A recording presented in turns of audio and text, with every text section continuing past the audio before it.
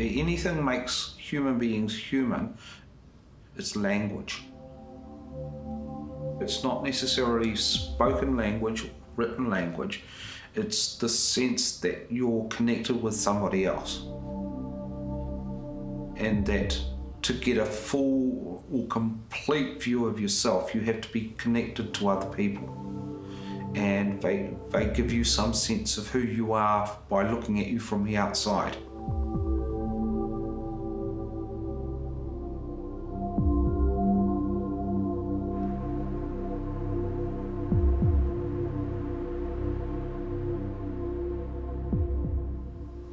How would I describe myself in a few words? Book collector, being solitary, and liking animals. Resilient. I'll try anything once.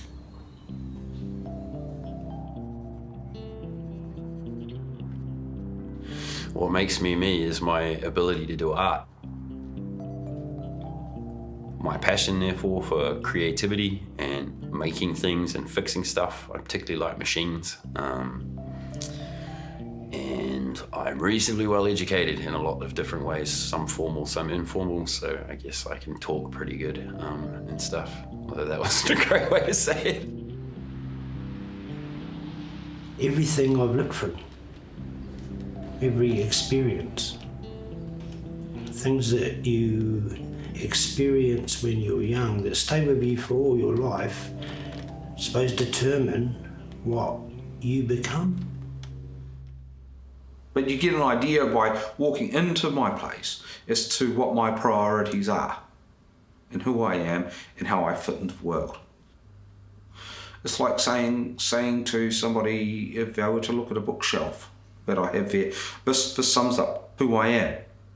It's like trying to make a work of art of my own life. My earliest memory of home would be waking up on a Christmas and there was a bike and I just knew it was for me. And I really felt happy and grounded.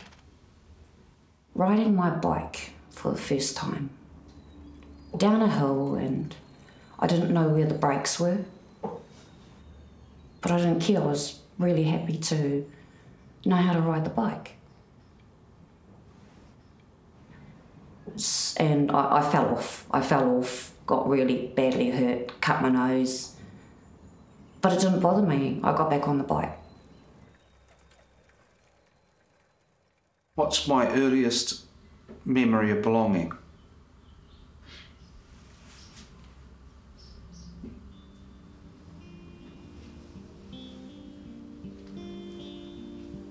I don't feel like I've ever belonged, to be honest. I'm a bit of a loner. Belonging is a difficult question for me because I kind of never really experienced that. When my nan and my koro wanted us to go home because my mum had passed away, then I felt safe again. I loved my nan. She was everything to me. Even when my mum was alive, but even more so when my mum passed away. We did everything together. Well, my dad I can't remember very well because he died when I was 4.5. My mum was a very efficient lady, but I wasn't really that close to her. Never close at all.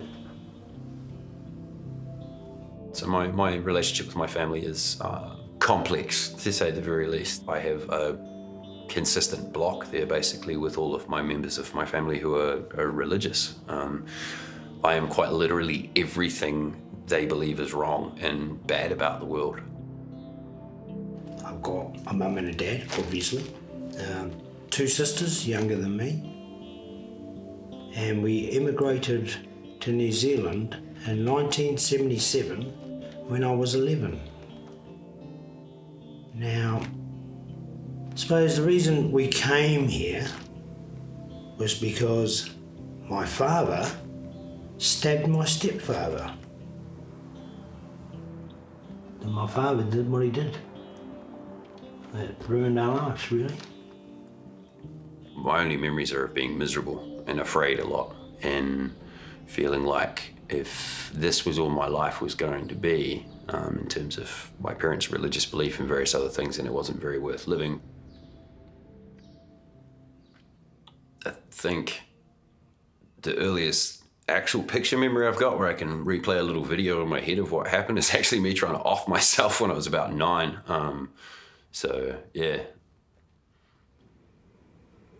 It's interesting, when somebody doesn't have an identity, they often look for a diagnosis. I can easily see somebody as having a criminal conviction or a driver's license or or a passport, and having that as an externally validated form of ID, of you being able to say, this is who I am. Now, at that time, it wasn't like that for me. I just wanted to figure out why I was behaving the way I did. I made appointments to see a clinical psychologist and got a diagnosis as being on the spectrum, on the autism spectrum. Right then, it was an enormous step forward, because it meant one, a sense of identity, of knowing who I was and why I was doing what I did. A home is, I don't know, somewhere safe, somewhere where you can, I don't know, bring up to your children, partner, things like, you know, it's, yeah. Well, isn't that what home is supposed to be, I suppose? I just think wherever you go in the world, you know, a home is what you make of a home. It's not, it could be the flashiest house around, it doesn't mean that you're going to be happy in it. I think it's the memories and everything you put in a home. That's what makes it a home. People often say home is where the heart is. There's maybe some truth in that, but I narrowed it down to something a bit more logical. Home is personal space. For me, home's where you know, wherever I lay my hat, that's my home, you know, because I live on the street, so at the moment, home is Civic Square. I would actually like to say that, you know, for the next, say, 5 or 10 years, I'm going to be in a particular place and I'm going to feel comfortable there. But I don't know. I'd always stayed somewhere. You know, I'd had a home, I was sorted, and then I had nowhere. I just don't think about it. I try not to think about it.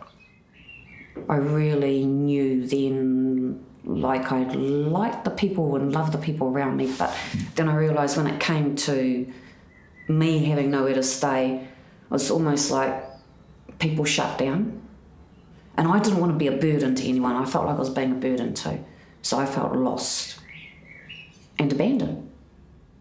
Or I fear homelessness. Fear of homelessness is as awful as actually being homeless. In fact, I think it's worse, because it's that constant gnawing anxiety of what's going to happen, what's going to happen, what's going to happen.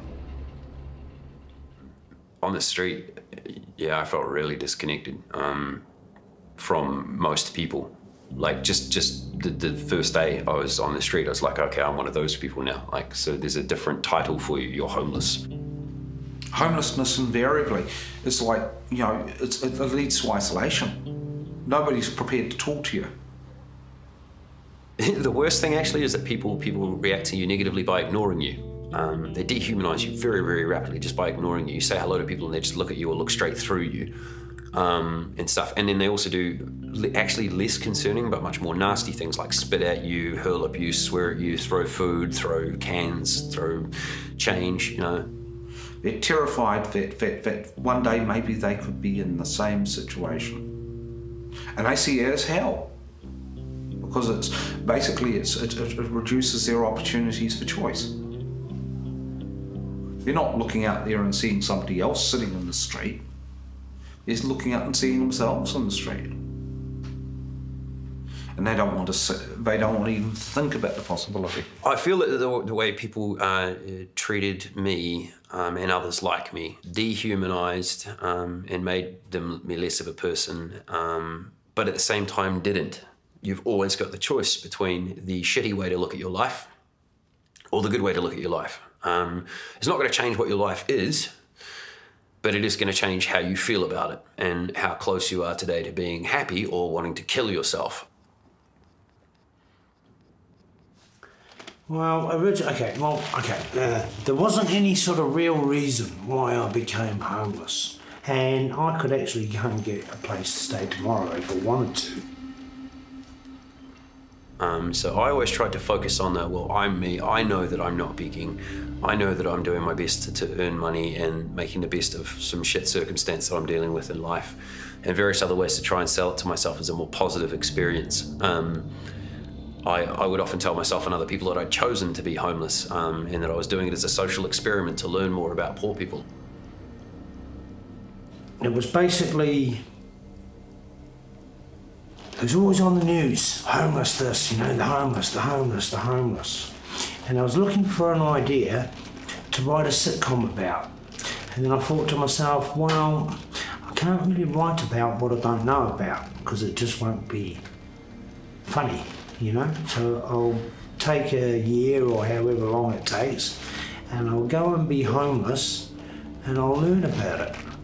And that's why I'm actually doing this, so that's why I became homeless.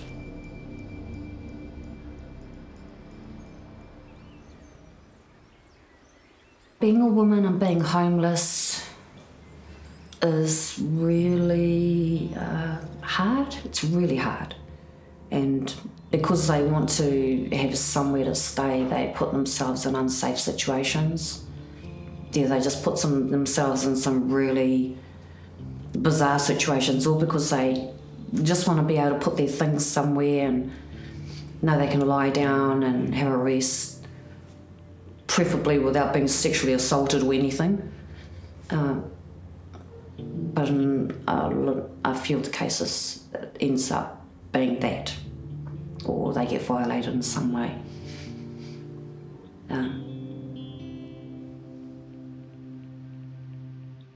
I have trouble trusting people because, you know, a lot of people are quite false. I think the other thing about people who sit in the streets, as opposed to as homeless people, is that frequently they themselves don't know how to sort of connect with others. They become as self-isolated as the people who are walking past them. But if there were a connection between them and the person experiencing it, then there would be a sense of empathy.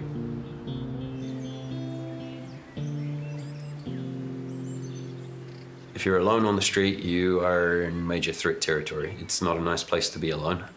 Psychologically, obviously, it's highly unpleasant, but it's actually physically very, very dangerous. You need people to sort of back yourself up. Despite having your community as a homeless person, that's a community of necessity. It's about safety. It's about, well, you've got to talk to fucking somebody. It's people you can lean on when you're out of food, and things of that order. It's a community of necessity, largely. Oh, dunno if I ever truly have been. Doesn't worry me, doesn't interest me, you know. I mean, you never know. Hey, when you're not looking for it, when you least expect it, I suppose that when it, you know. But, you know, most times when I've been in love or relationships, it's always kind of ended, well, not badly, I'm not horrible, you know, just being betrayed or... So you sort of say, well, why bother, eh, you know? We're people, just like you. We have sometimes family that we're close to or not close to. We have the same issues that you have. We worry about the same things you worry about. In principle, it's just that the mechanics of what we worry about is different. You know, maybe you don't have to worry about food and shelter and where you're going to sleep tonight quite so much as someone who sleeps on the street does have to worry about that. Just because somebody's in a shitty position in life doesn't mean they're not a person, and that they might have been a very rich or well-off or easier for you to look at or more respectable in your viewpoint sort of a person not that long ago. or that they can be that again, and that they might want to be. What do I hope for in the future? I actually hope for a lot. I hope for much more than I used to. In my case, actually, as I get older, I get younger. My outlook is much more youthful than I've been for a long, long time. It's just the way the world is, I suppose.